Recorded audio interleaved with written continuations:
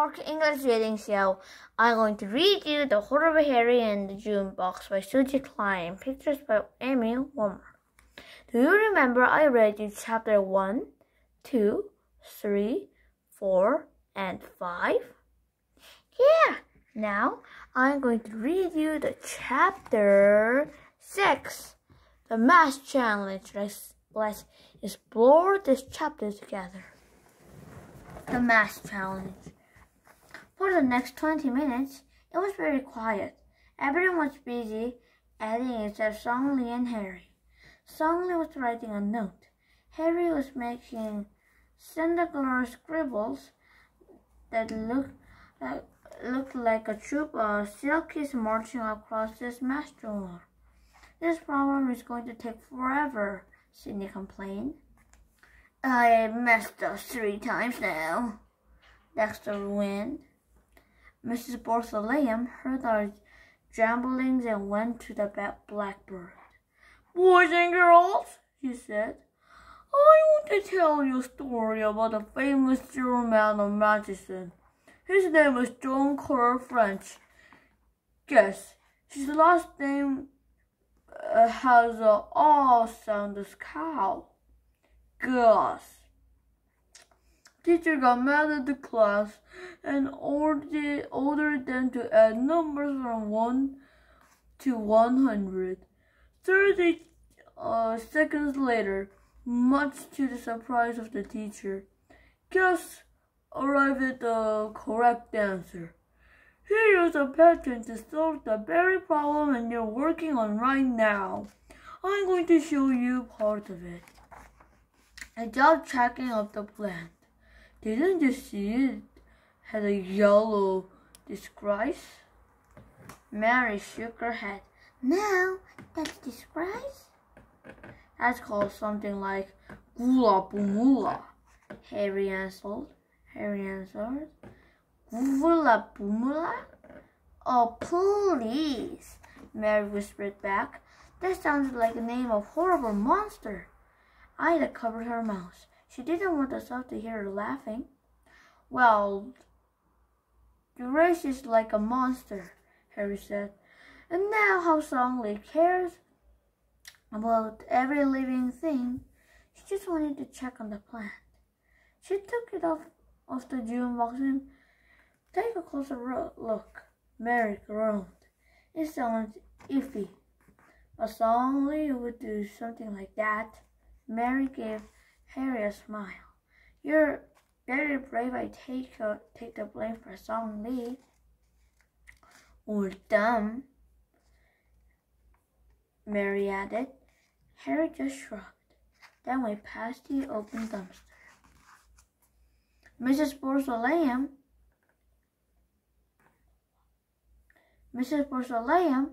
having the garbage sack over her shoulder. Harry closed his eyes. I knew he was a moment of silence for TV Man.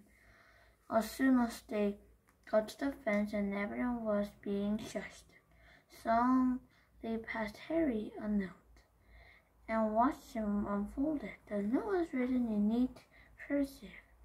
Dear Harry, I see bad. Tiny not do. I want to have outdoor recess. I'm telling Mrs. Bartholomew about Song Ho.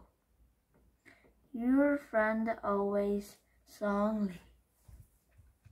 Harry scuffed the note in his back pocket, started and turned to Song Li.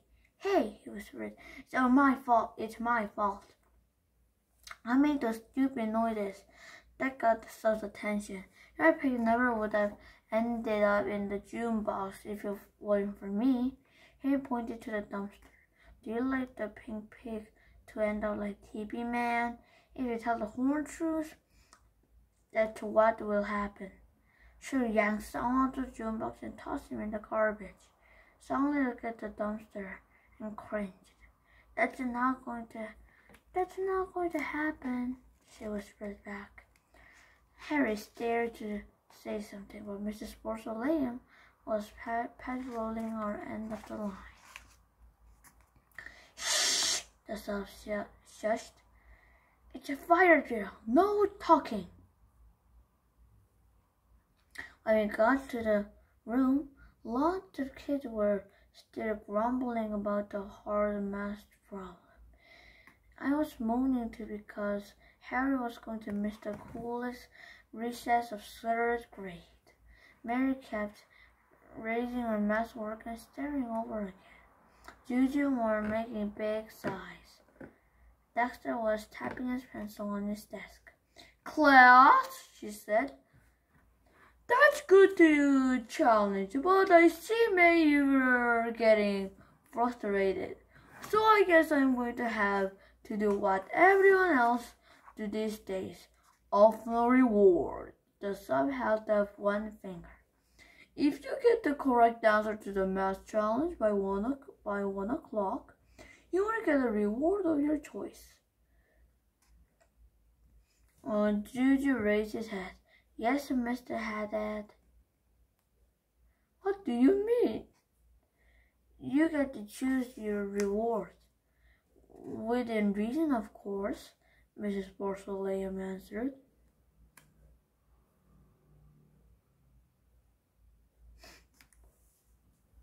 Everyone sat up and paid attention.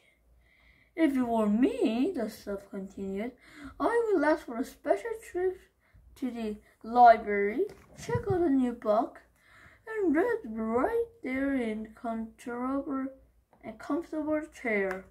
That would be my reward. Could my reward be extra computer time? Juju asked. Good choice, Mrs. Porcelain replied. Could we use something out of the June box? Dexter added. Mrs. Porcelain thought about that. That's also dumb. Yes, Five of us exclaimed. It's only Harry or I got the answer. We could spring song ho. Dexter could spring bobblehead Elvis, and Sid could get his hand on his yellow canary stickers. Mary and I didn't even know what about Song Ho. They thought the paper pig was Harry's. We could do a craft, they exclaimed. Shh, Harry snapped. I need to concentrate on my math. Mary and Ida and Mary looked surprised. Harry had never shushed them before. Mrs. Porcelain smiled for the first time that day. And that's when I saw 4 gold cat teeth. Everyone was working quietly on the math challenge now. Chapter 7. Noontime recess. Later that morning, we had reading and writing, and then the music teacher came. 20 minutes before lunch, Mrs. Porcelain let the conduit working on the math challenge. I got it! Sid blurted out. Mrs. Porcelain didn't scold him for his outburst. She went over to his desk and checked his answer. Nice try, Mrs. LaFleur, she said. Keep working. The subjects Juju's answer and Dexter and Mary's too. But they were all wrong. Harry was working so hard on his math, he was drooling on his paper. When Songly raised her hand, Mrs. Porcelain rushed over to her. You're so close, she exclaimed. Your pattern is a little bit different from Gus's, but it will work. Don't give up. 3 times later, the bell rang. Buzz! Harry sank down in his chair. I'm only half done, he complained. Okay, boys and girls, Mrs. Porcelain said. Dine up for lunch.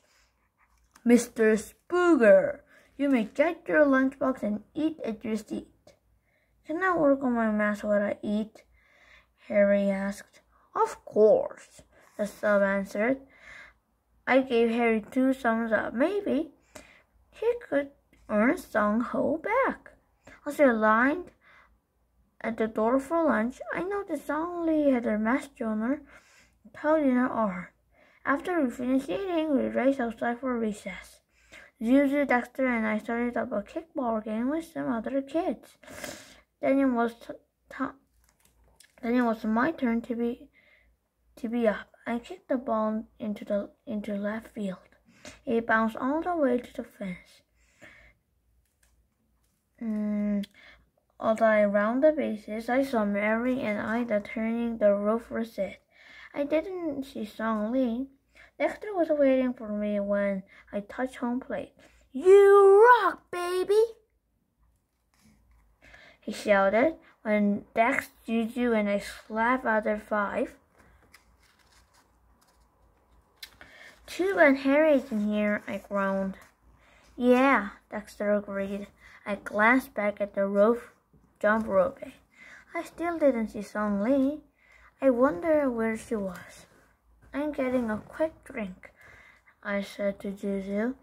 She was up next. As I ran to the water fountain, I stopped by and asked Mary, "Where's Song Lee?" Mary was there twirling on her rope. Song Lee told me she wanted to work on the math problem, but I don't know where she went. Probably a quiet place. A quiet place on the playground? Where was that? I had to get back to my kickball game.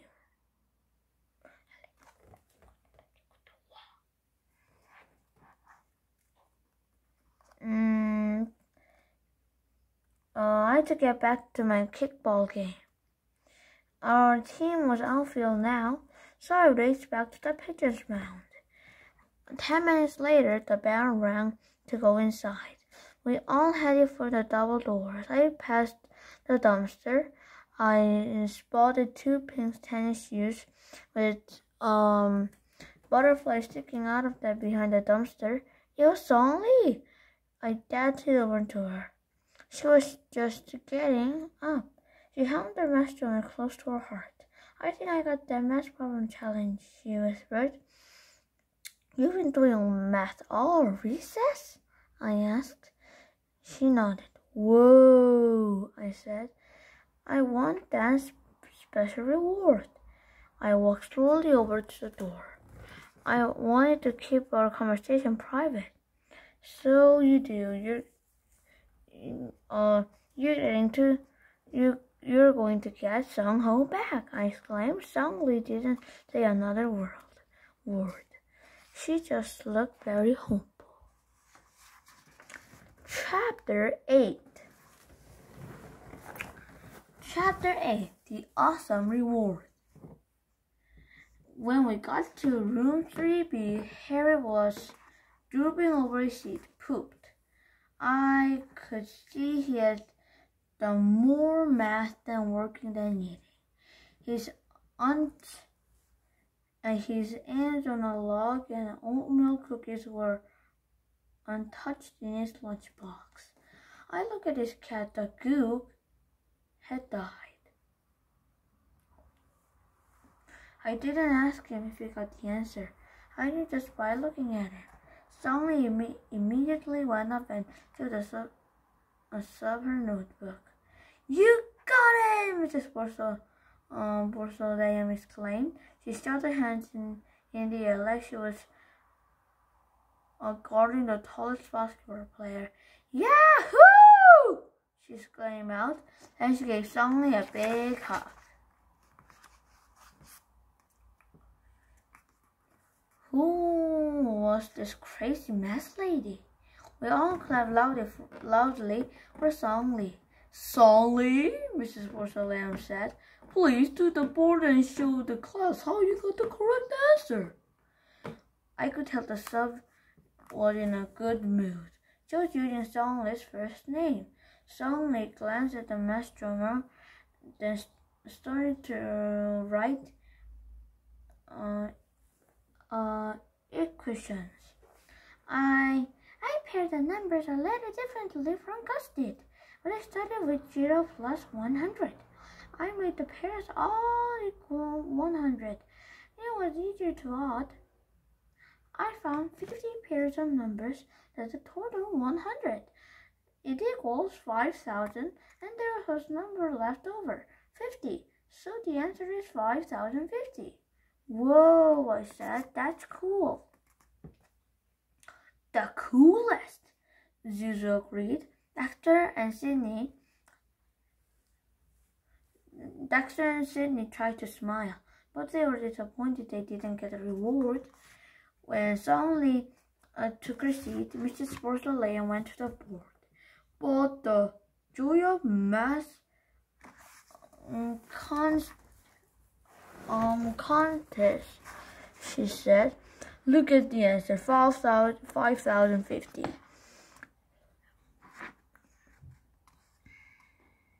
And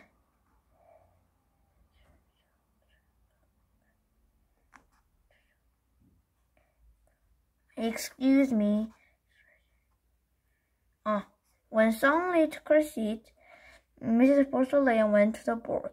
But the joy of math conquest, she said. Look at the answer, 5,050. And she wrote it on the board again. 5,050. Do you do a cork chop on the answer like this? We all watched as the sub hit the blackboard with the side of her hand.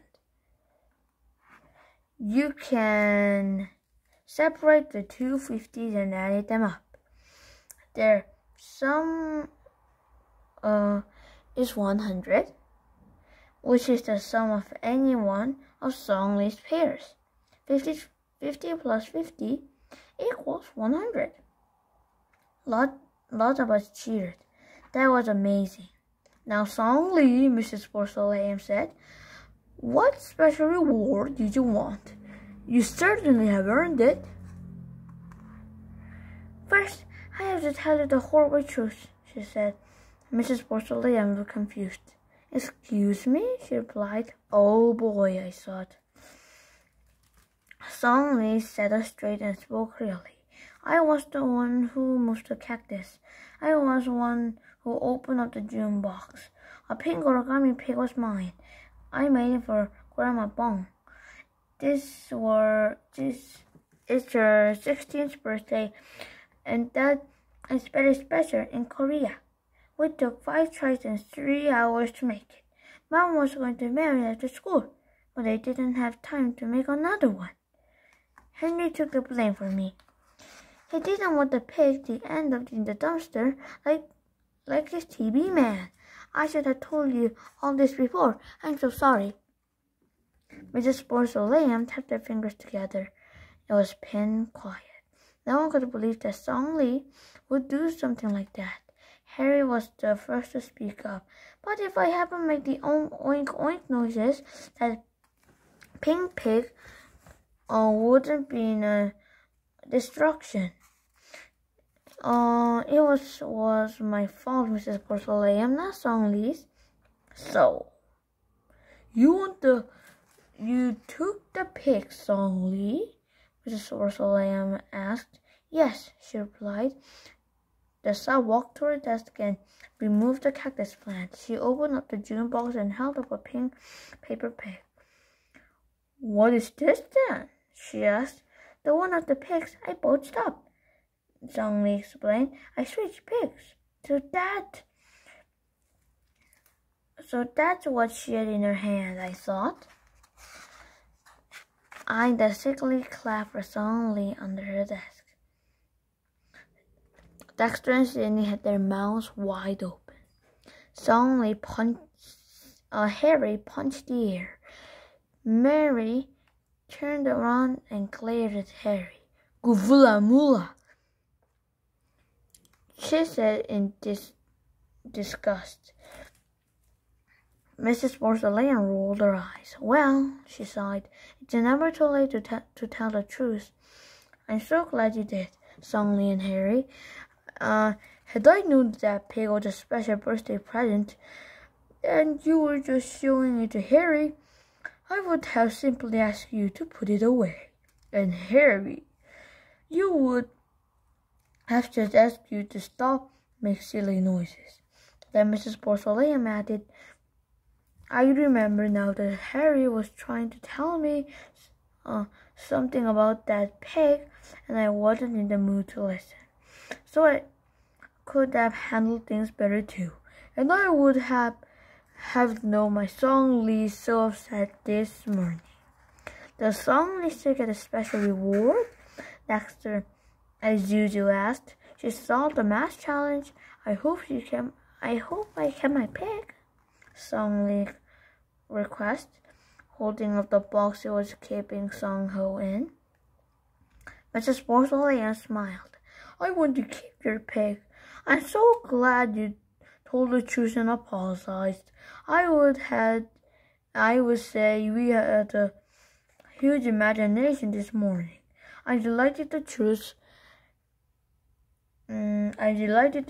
cleared it all up. And that doesn't count as your reward for your wonderful math work. Is there something else you would like? Song Lee thought about it, then whispered something in the Sop's ear. When Mrs. Borsalem nodded yes, Song Lee got out of her seat and walked up to the teacher's desk. What she was going to do, I wondered. She opened up the June box, took something out, and held it up. Radio Man! Harry's eyes popped out of his socks. Song Lee walked over to his desk and handed it to him. This is for you, Harry, she said, placing it in 2 palms. Thank you for being my friend. Harry stared at this, complained the general. It was a large dirty eraser with 2 gold button tails and paperclip antennas. 2 broken brown crayons were its legs. I'm bringing you home, Radio Man, he said. What an awesome reward. Then he kissed each of the eagle buttons. Thanks, Song Lee. You're the best, Song Lee beamed. Very cute to frown at Harry. Govula moolah, she mumbled. Harry just flashed a toothy smile. The end. This is dennypark English Reading Show. I read you The Horrible Harry and the June Box. If you want to watch more of my videos and read the more Horrible Harry story with me, you have to search my show in the YouTube like this. DENNY English Show. Danny English Show. And if you want to watch more Horrible Harry, you have to search dennypark English Reading Show, Horrible Harry, and that come out of my video, and you can watch it. See you later. Bye bye.